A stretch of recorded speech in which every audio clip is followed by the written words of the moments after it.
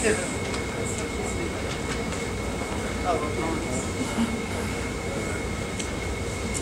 good morning. We're going to do Hieroglyphs 101 today, and there will be a quiz.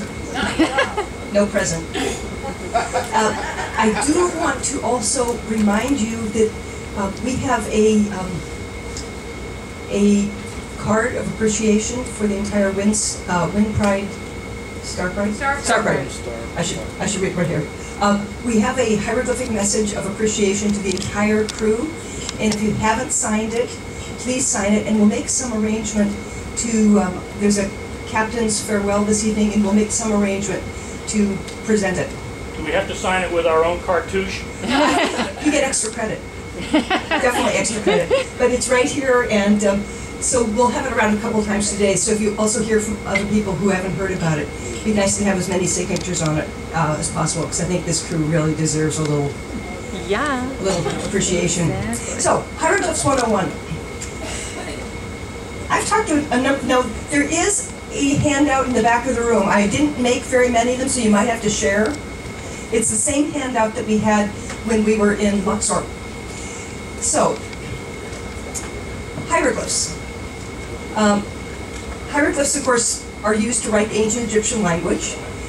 Very fascinating, as many of you know. That's the reason I got interested in Egyptology. And hieroglyphs are a phonetic language. First of all, they're not symbolic, they are phonetic. Grammatically, it's a very, very complicated language. In fact, more complicated than English is grammatically. So, but the thing that's important is that it's an odd combination of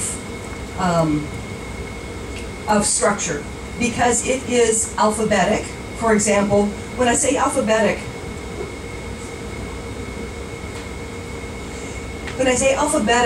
that means one sign stands for one sound. It's a little small, it's hard to see, but like here's a vulture and it stands for the letter, the equivalent of A, or here's an owl, it stands for the letter M. And so like with other alphabetic languages, you can use those letters to combine in different ways to write letters. Because of course what a written language about is writing vocal, is what you're actually saying. And so there's the whole function of written language, of course, is to record what you're actually vocalizing. So it has an alphabet, but it also, unlike other languages, has, so for example, we have an alphabetic sign. It's supposed to be a little foot and a leg, and that's the letter B. Okay, that's an alphabetic sign. But there are other kinds of signs. For example, this, which is supposed to be a little aerial view of a house, and that is called a biliteral, because that's one sign that stands for 3 letters together. Okay, so we're already way off the Western languages. There are also triliterals, for example,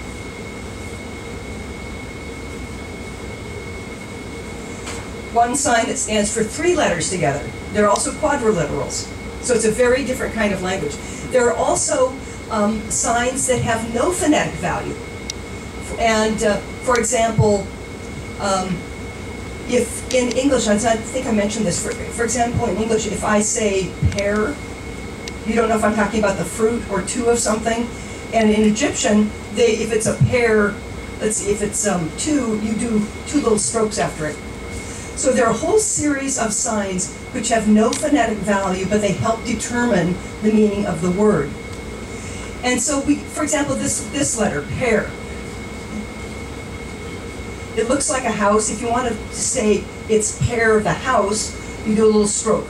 That means what's there is actually what's being indicated. So that means house. But because this is a phonetic sign,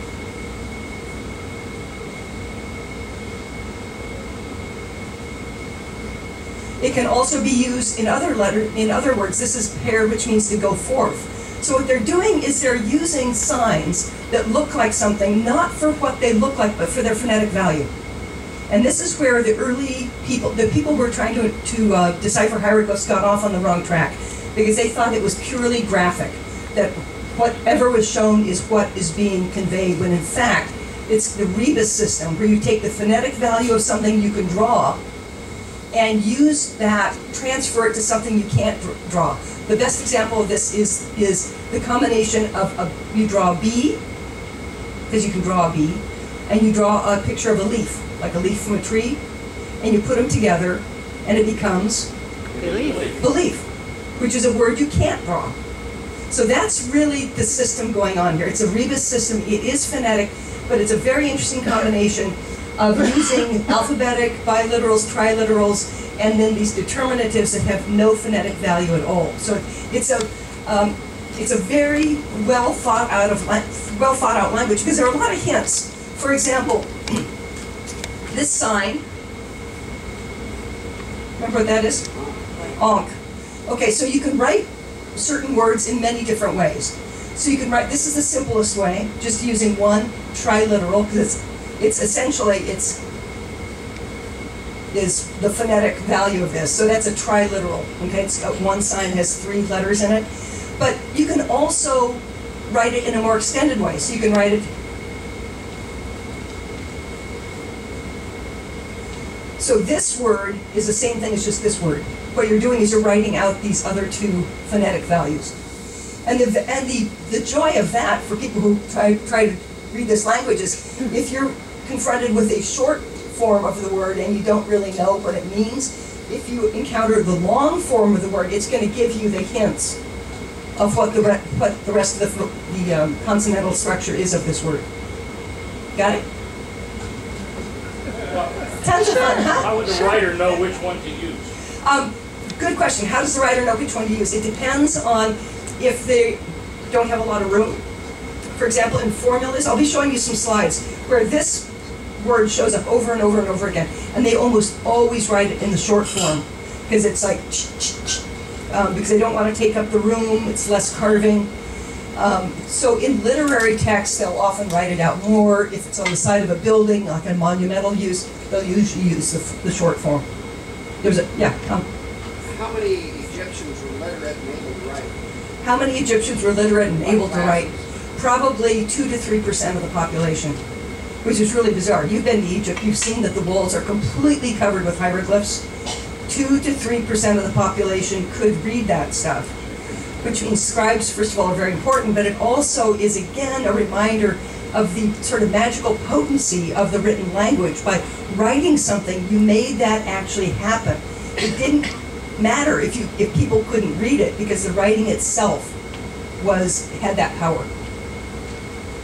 Yeah, Jake. How do we know exactly what the phonetic sounds are that are associated with it? How do we know what the phonetic sounds were? Often the consonantal sounds we're pretty good on because of bilingual inscriptions. For example, the Rosetta Stone. Remember the Rosetta Stone that is 2 different forms of Egyptian. It's hieroglyphs, Demotic, which is late form of Egyptian, and Greek. And with that, the major repeating feature was the name Ptolemy and Cleopatra. And that could be read in Greek. And so the people who were working, like Champollion and others, just started matching those repeating groups. And because those names are written phonetically, they could match the letters and the hieroglyphic sign to the Greek letter. And because there were so many different examples of it, they could say, that's got to be a P, that's got to be an L, that's got to be a, And so it's through the bilingual inscriptions that we have the consonantal structure. What we don't have is the voweling, because this is, like many Middle Eastern languages, shows no vowels, although this is not a vowel, trust me. The A here is not a vowel. And so we don't know. For example, this word, pear. We conventionally pronounce it pear. Egyptologists stick a vowel in the middle so you can pronounce it. Because you can't, when you're talking to your colleagues, you can't say house enclosure, stool, foot, you can't do that. You have to actually pronounce the vocalization. So we have a conventionalized vocalization. For example, this is pear, what we call pear. But if you have 2 consonants, the vowels could be almost anywhere. So it could be pour, you can put 2 vowels in the middle. It could be aper, it could be, so we don't really know what the vocalization is. There's a whole subspecialty of Egyptologists, and I try to stay away from their journals because it's just, that is working on the vocalization of Egyptian, and people are making a lot of progress, but it's it's like the holy grail in Egyptology. Now there is the latest stage of the Egyptian language, or rather the latest stage of writing the Egyptian language. It is written in Greek letters. It's called Coptic. It's actually the vestiges of the old language written in Greek, and in Greek, of course, they write vowels. So there we do have the insertion of the vowels, but the linguists are saying that is thousands of years later, and it's very possible the vocalizations changed. So, hard to say. Okay, so let me show you some pictures.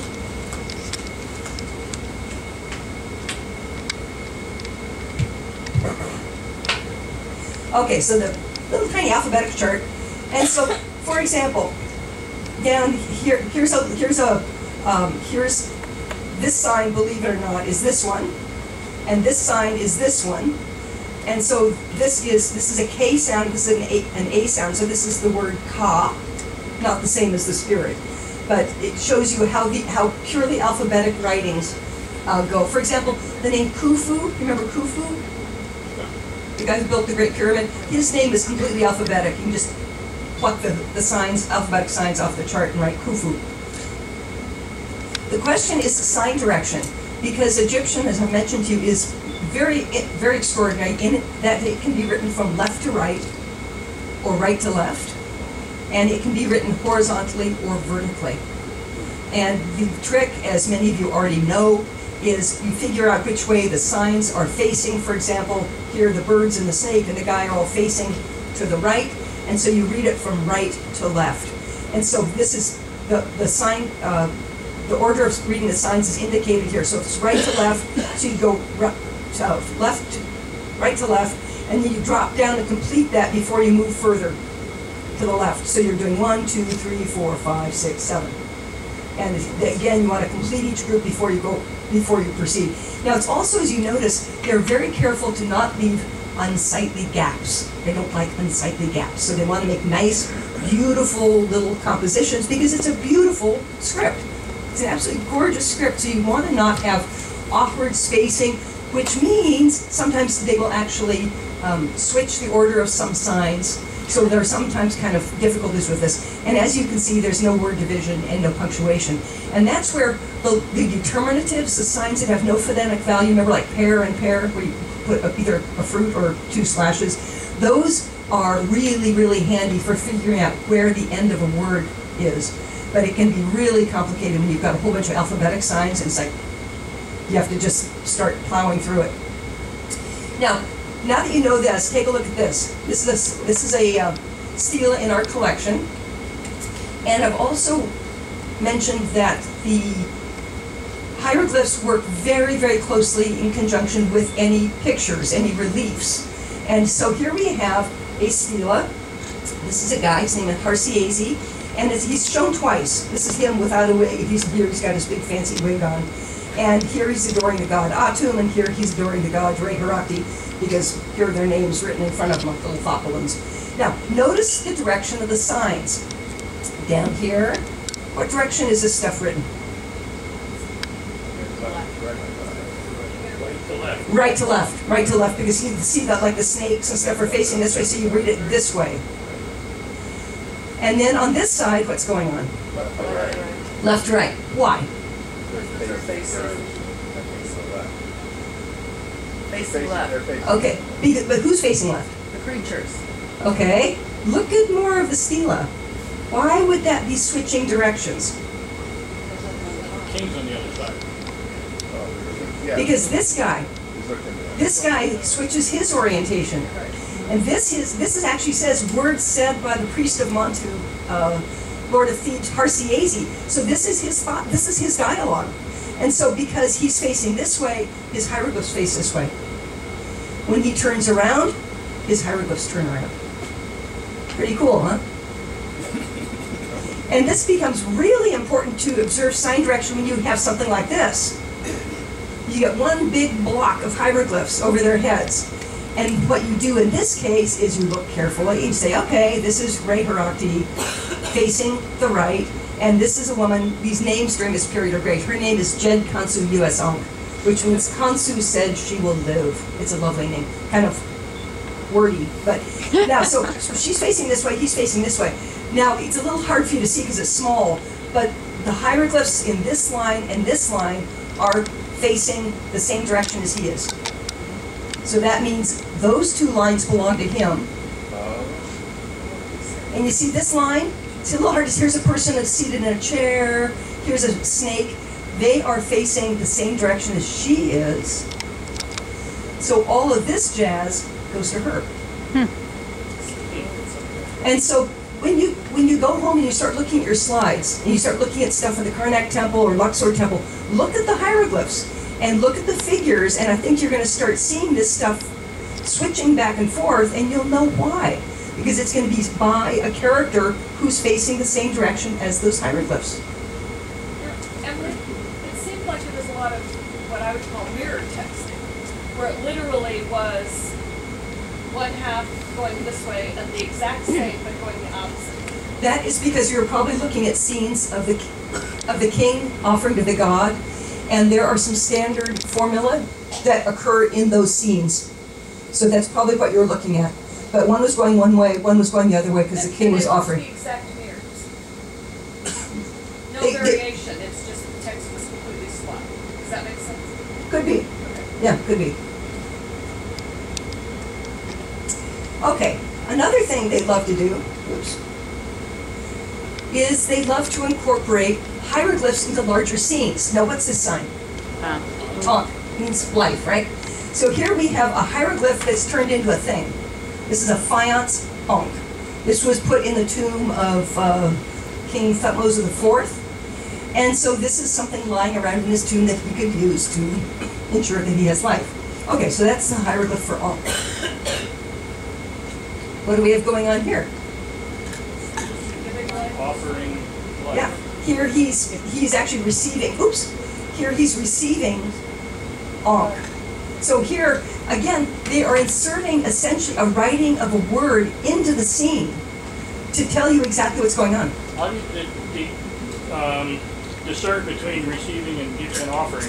Because, first of all, the king doesn't give life, the king receives life, so I know that. And also what we have are the traces. This is from the temple of Amenhotep III. What we have are traces of the bow that the king is receiving from. So you need the bigger picture. This is cropped so closely that you wouldn't be able to tell.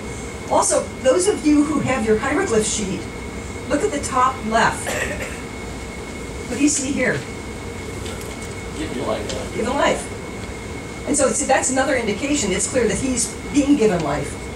Because this is given life, it's not to give life. So he's clearly the recipient and not the donor.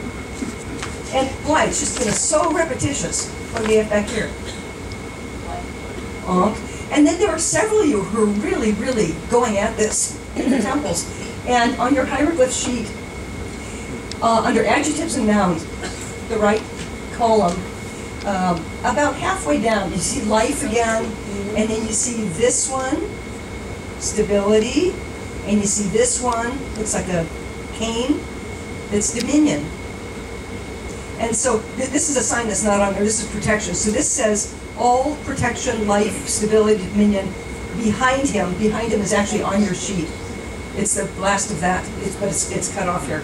So again, you can already start reading some of this stuff because it's very, very repetitious. Okay, this is a title that we saw a lot at Karnak. It's on your sheet under left column, King's Epithet, second one, and that is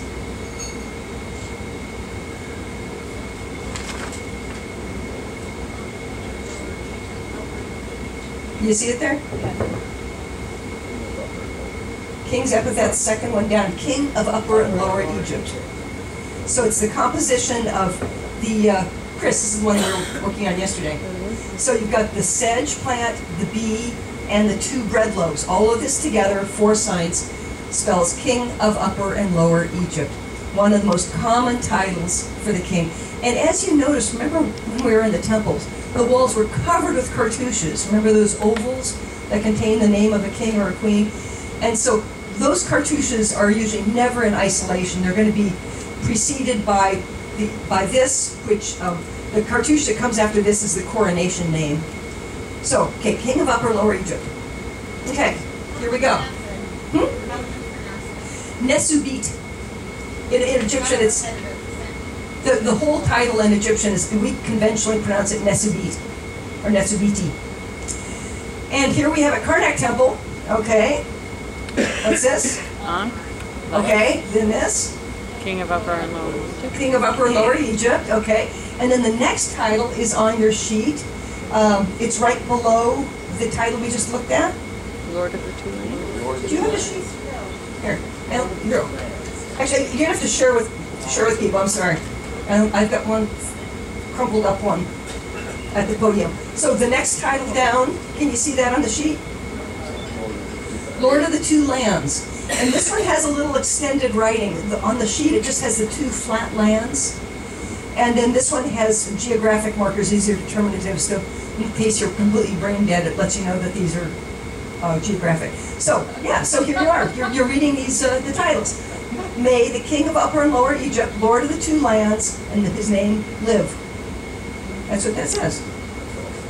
Easy. How many years ago? Quite a while. Yeah. Quite a while. Okay. This is, so if you walked up and you saw this, even if you can't read it, what would you tell somebody? It's a cartouche.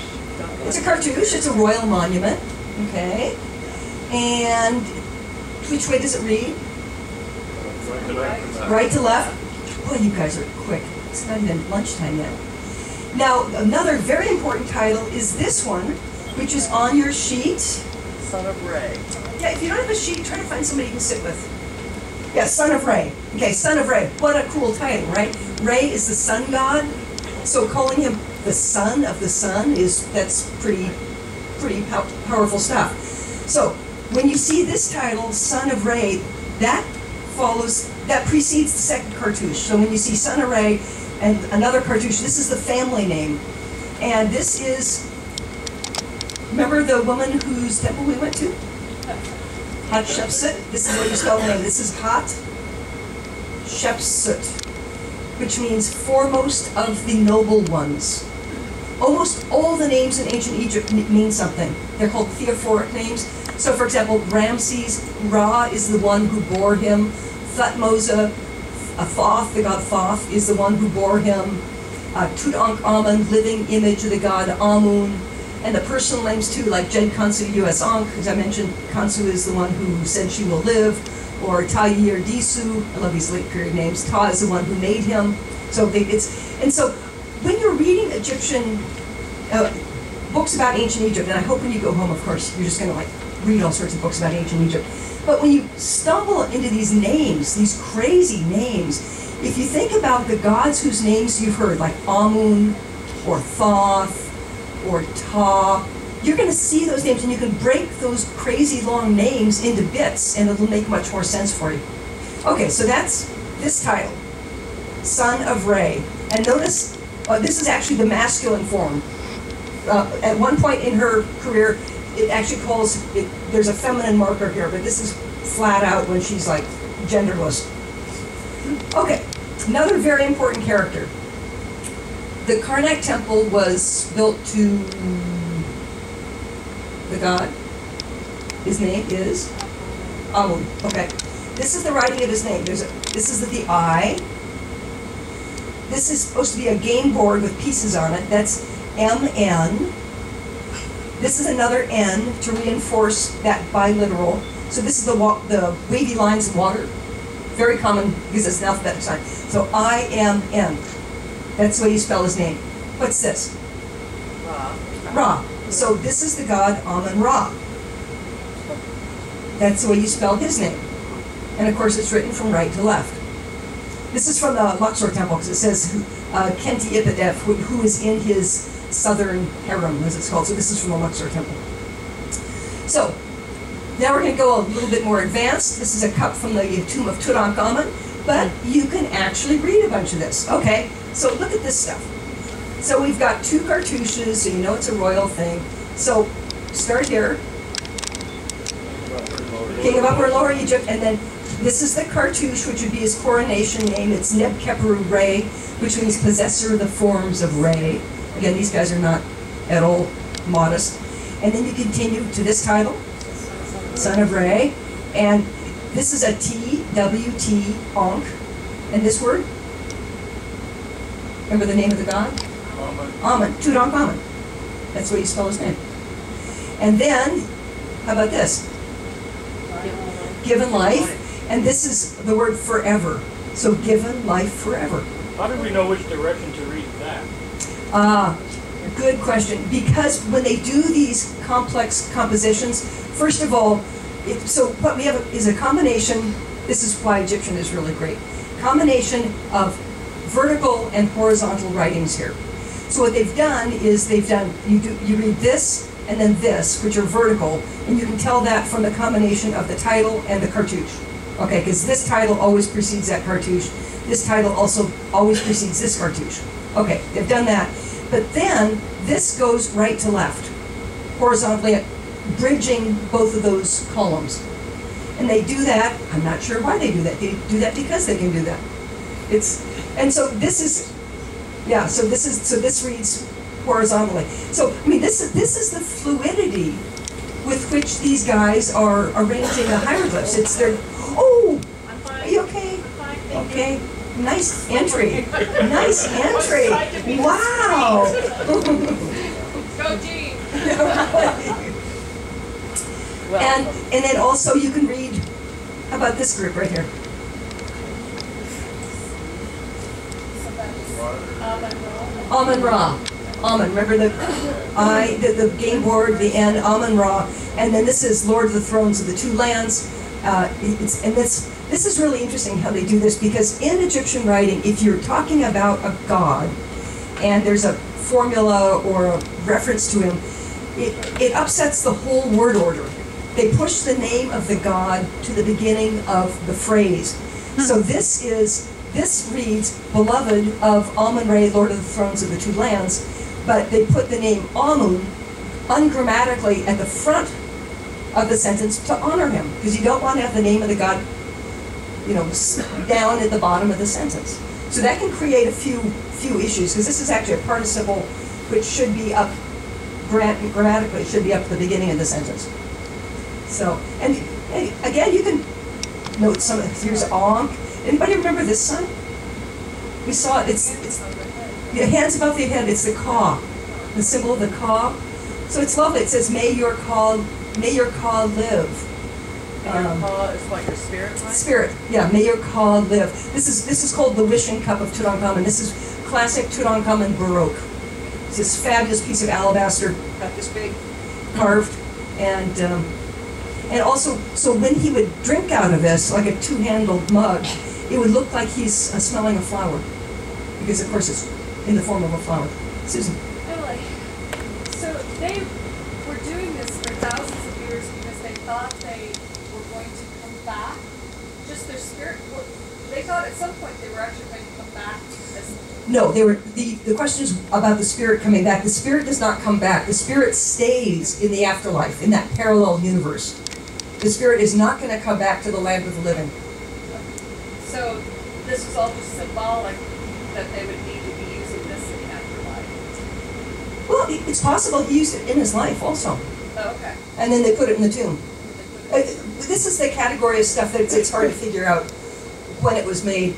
But this is also a great illustration, not only of this sort of pun of smelling a flower as you drink out of it, but these handles, these are completely composed out of hieroglyphs. There are about 6 different hieroglyphs in here. The little squatting guy means millions. He's sitting on a half circle, which means possessor or owner. You see the Ankh signs, so you got that. And then the little ribs are millions. So this whole thing, to the literate Egyptian, reads, may you be a possessor of millions of years of life. It's lovely how they incorporate hieroglyphs into so many different types of things. So one more follow-up on that. Did it never occur to them that burying their wealth was maybe not the best use of resources? You are so Western. The question was, did it not occur to them that burying their wealth was not the best use of resources? No. No, it didn't. But actually it did at one point, because there's a period of recession right after the time of the Valley of the Kings, and the tombs have been moved to the northern part of the country, and it seems as if there is state-sanctioned inventorying, plundering of the tombs in the Valley of the Kings, and they're taking goodies out of the tombs and using them for the later pharaohs. But again, they're going from one tomb into another tomb. So they're going out of circulation and back out of circulation. I'm thinking if it weren't for the tomb robbers, the economy would have collapsed way before it did. Because I'm not so sure that you're right, that the economy would have collapsed if tomb robbers wouldn't have brought the stuff back into circulation. Egypt had a lot of stuff. They're sitting on the biggest gold mines. They're like, it's too much trouble for them to get the gold out of the mines, which is why they conquer Nubia and say, okay, Nubia, bring us the gold. And this is why this stuff from Tutankhamun is so over the top, because this is a period of tremendous political domination, and the Nubians are supplying. We see these scenes from the tomb of Tutankhamun, of the people bearing these enormous rings of gold. They're casting it as rings and bringing in these huge bunches of amethyst and carnelian and feathers and ivory and ebony, and all that stuff is reflected in the tomb. It all comes out of Nubia. It was their cash cow. Okay, this is from the obelisk of Hatshepsut. This wonderful scene of Hatshepsut being embraced by who? Okay, the tip off is the two plumes, but here, the writing of the name, Amun-Re. Okay, and what's going on back here? Given life. So he's like snuggling with Hatshepsut, and as a result, she is actually being given life by the king. It's like she already has some. Yeah, like here, right? Yeah, so she's already carrying an Ankh. And this is great. It says he makes her heart happy. Aww. It's lovely. And this is her other cartouche. It reads from right to left, Montcarre. It's a little harder to see, but again, okay, now this guy has two tall plumes, and you'd say, he doesn't look like Amun, so who could this be? This is when it's really handy to be able to read hieroglyphs. So who is it? It's Amun-Re. He's just shown in a completely different form. And so this, again, as I said, is very, very important to be able to read hieroglyphs, because when you're working in these temples, if you can't read the hieroglyphs, it's like, you don't know what the score is. You don't know who's who. And again, all of this repetitious stuff. Given life forever. Life, may he live forever back here. So again, it's very, very repetitious. And here from the same really beautiful, this is a Middle Kingdom shrine. The carving is some of the best in all of Egypt. Look at the detail. Look at all the little detail. This owl, little pointy ears, and all the feathers. Little quail chick with the little feathers. Just an amazing. This is a rolled up mat. Just a huge amount of time expanded in this. Okay, so you can read parts of this. You know it's a royal monument, right? Because it's got a cartouche, and we've got King of Upper and Lower Egypt, and then we've got these signs, this stability we looked at, and dominion. So this means all the adjectives follow the nouns in ancient Egyptian. So this is all stability and dominion. This is the word for health that's also on your sheet. So it's offering all dominion, all stability, dominion, health, like who? Ra. Like Ra. So this idea that you're offering the stability and dominion of the sun, which the sun is always there and always stable. So that's why that's such an important wish. And we've got springers from different crowns.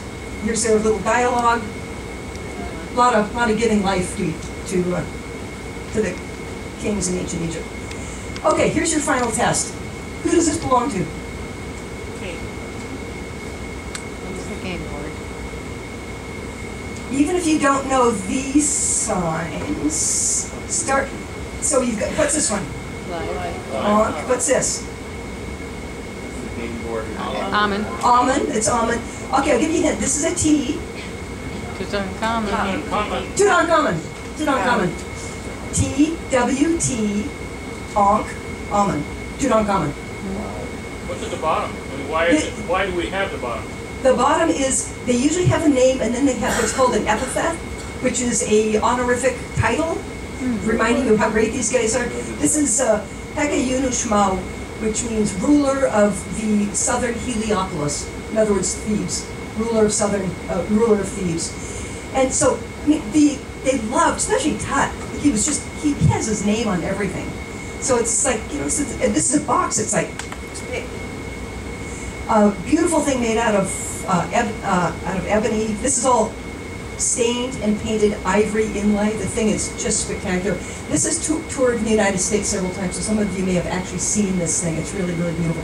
A thing that's really funny. Oh, also, this is a great example of this.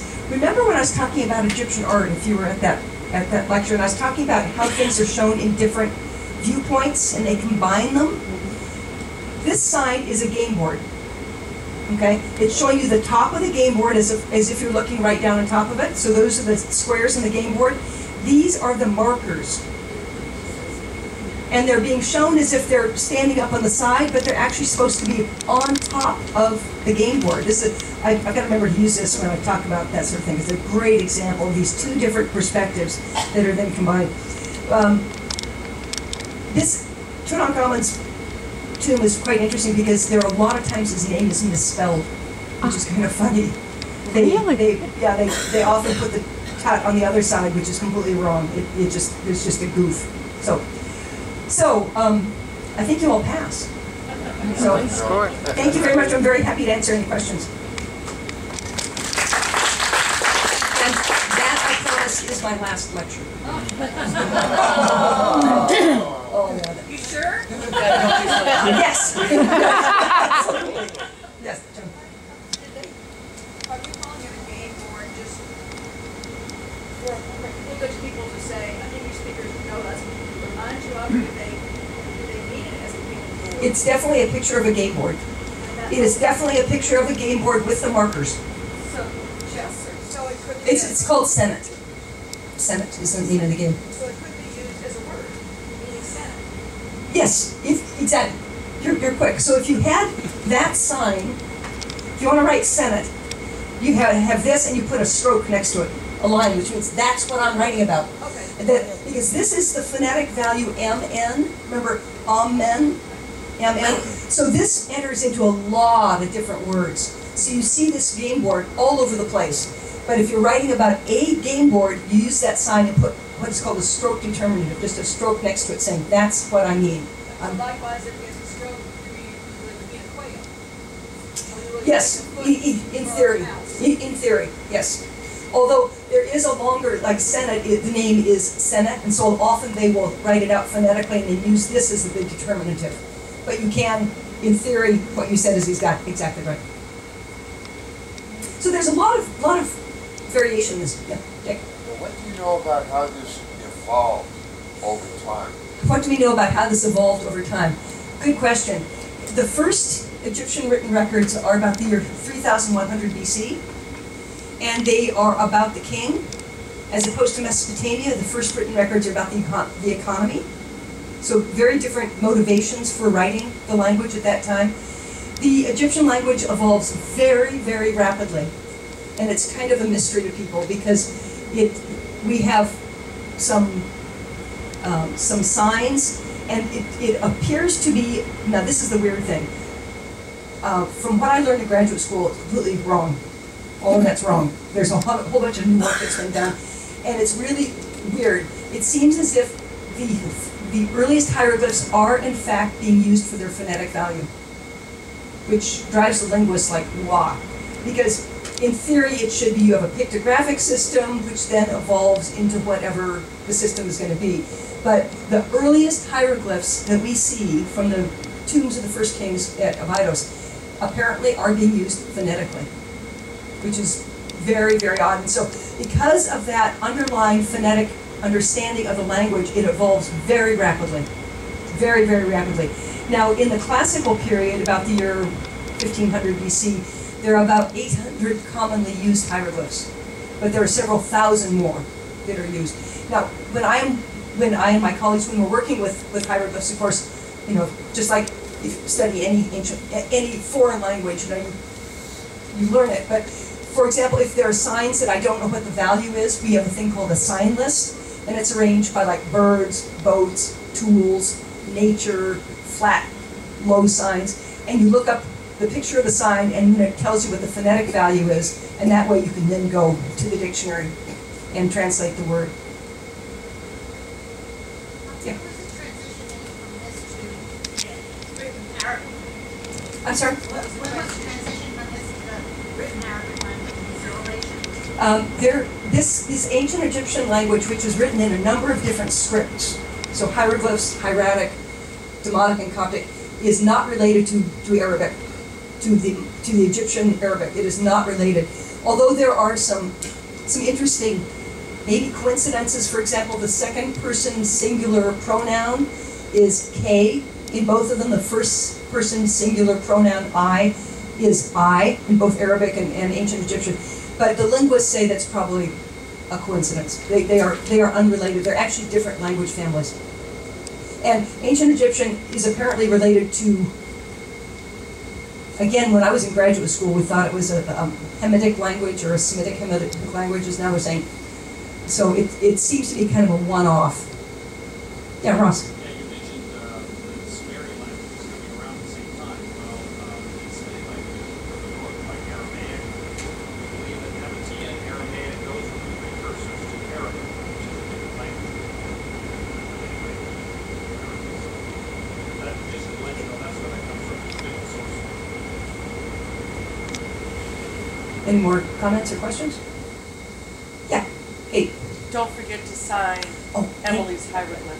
Thank you. Thank Yeah. you, card. So thank you very much, and let's enjoy our D at C. Make the most of it.